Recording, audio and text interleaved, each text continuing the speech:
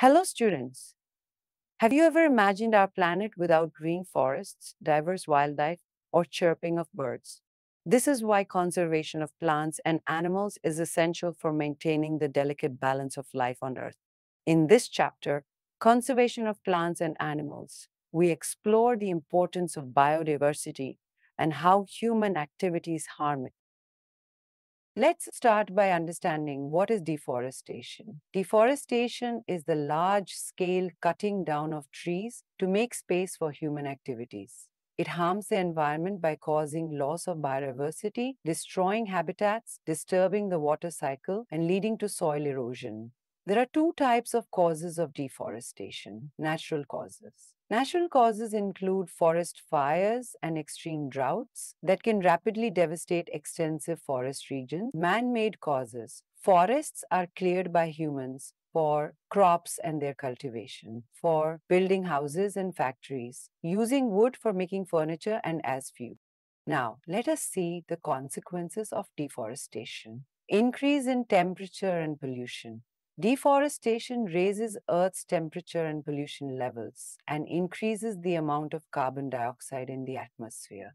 Groundwater depletion. Groundwater level is reduced due to loss of tree cover, disturbance in natural balance. Deforestation leads to disruption in nature's equilibrium, reduces rainfall and soil fertility, increase natural calamities. Loss of trees lead to higher chances of floods and droughts. Global warming. Fewer trees mean less carbon dioxide absorption, resulting in high carbon dioxide in the atmosphere. Trapped heat from carbon dioxide contributes to global warming. Water cycle disruption. Temperature rise affects the water cycle, leading to reduced rainfall and potential droughts. Deforestation causes soil degradation, changes soil properties, reducing humus and fertility, causes soil erosion by removing the topsoil layer, results in desertification, converting fertile land into deserts. Let's explore the conservation of forests and wildlife. Preserving forests and wildlife is crucial for maintaining ecological balance, safeguarding biodiversity, and ensuring the overall health of our planet. Here, before diving into the ways to protect and conserve these vital natural resources, let's first understand two important terms: biosphere and biodiversity. Biosphere, the part of Earth that supports life and living organisms, includes land, water, and air essential for the survival of living beings. Biodiversity refers to the variety of organisms on Earth, includes their interrelationships with each other and the environment. To protect forests and animals, the government has created special areas like national parks, wildlife sanctuaries, and biosphere reserves where nature is protected. Here are their definitions. Wildlife sanctuary, areas where animals are protected from any disturbance to them and their habitat. National park, areas reserved for wildlife where they can freely use the habitats and natural resources. Biosphere reserve, large areas of protected land for conservation of wildlife, plant and animal resources, and traditional life of the tribals living in the area. Let's now learn in detail about each of them, starting with Biosphere Reserve. Biosphere reserves are large protected areas designed to conserve biodiversity, including wildlife, plants, and animals, as well as the traditional lifestyle of indigenous communities. So it maintains biodiversity and ecological balance and preserves the culture of local communities.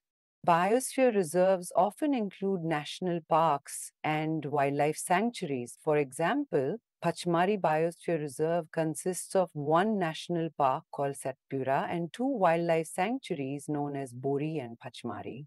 Let's now understand the two terms flora and fauna. Flora are the plants found in a particular area or region. Examples of flora of Pachmari Biosphere Reserve include sal, coral, teak, mango, jamun, sunflower, etc. Fauna, the animals of a particular region or area are termed as its fauna. Examples of fauna of Panchmari Biosphere Reserve are blue bull, barking deer, cheetal, leopard, wild dog, etc. Let's now learn about species and their types. Species is a group of population which are capable of interbreeding and have common characteristics. This means that the members of a species can reproduce fertile offspring only with the members of their own species and not with members of other species. Let's discuss two types of species: endemic species and endangered species. Endemic species. Endemic species are those species of plants and animals exclusively found in a particular area and not found anywhere else. Example, sal and wild mango are the endemic flora of Pachmari Biosphere Reserve. Bison, Indian giant squirrel, and flying squirrel are the endemic fauna of this area. Endangered species, those animals and plants whose numbers are gradually decreasing and might get extinct soon are known as endangered species. Examples of some endangered animal species are snow leopard, giant panda, whooping crane, etc. Now, let's digress in detail about wildlife sanctuaries. Wildlife sanctuaries are the protected areas that provide protection and suitable living conditions to wild animals. Wildlife sanctuaries are places where killing or capturing of animals is strictly prohibited. People living in wildlife sanctuaries are allowed to do certain activities such as grazing by their livestock, collecting medicinal plants, firewood, etc. Some examples of wildlife sanctuaries in India are Periyar Wildlife Sanctuary and Saraskar Wildlife Sanctuary. National parks. A national park reserve is large and diverse enough to protect the whole set of ecosystems. And what is an ecosystem? An ecosystem is made of all the plants, animals, and microorganisms in an area, along with non-living components such as climate, soil, river deltas, etc. So, national park is diverse enough to protect entire ecosystem. National parks preserve flora, fauna, landscape, and even historic objects of an area. Satpura National Park is the first reserve forest of India. The finest Indian teak is found in this forest. There are more than 100 national parks in India. Some examples include Rajaji National Park and Jim Corbett National Park. Students, do you know about Project Tiger? Tiger is one of the many animals which are slowly diminishing. Project Tiger was launched by the government to protect the tigers in the country. The objective of this project was to ensure the survival and maintenance of the tiger population in the country. Satpura Tiger Reserve is unique in the sense that a significant increase in the population of tigers has been seen here. Now, what is Red Data Book? Red Data Book is the source book which keeps a record of all the endangered animals and plants. Red Data Book is maintained internationally by an organization. India also maintains Red Data Book for plants and animals found in India. Let's understand the term migration now. Some animals and birds travel to different places at certain times of the year. This is called migration. Migratory birds fly to far away areas every year during a particular time because of climatic changes. They fly for laying eggs as the weather in their natural habitat becomes very cold and inhospitable. Birds who cover long distances to reach another land are known as migratory birds.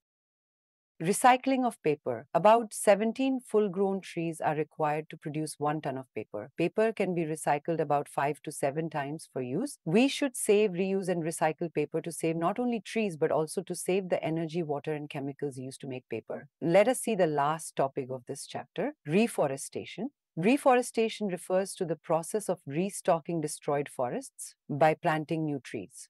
Ideally, the trees planted should match the species originally found in the forests. Importance of planting trees. It is recommended to plant at least as many trees as are cut down to maintain ecological balance. Natural reforestation. Reforestation can also occur naturally if deforested areas are left undisturbed, allowing the forest to regenerate without human intervention. Forest Preserving Act in India. This law focuses on preserving natural forests and ensuring that people living in or near forests can meet their basic needs sustainably. We hope that you have understood the topic. You can now study chapter notes, watch video lectures, and solve MCQ tests of this chapter on EduLetter to ensure you score well in your school exam. And that's not all. You also get amazing courses for maths, science, English, Hindi, and much more for class 8. Thank you.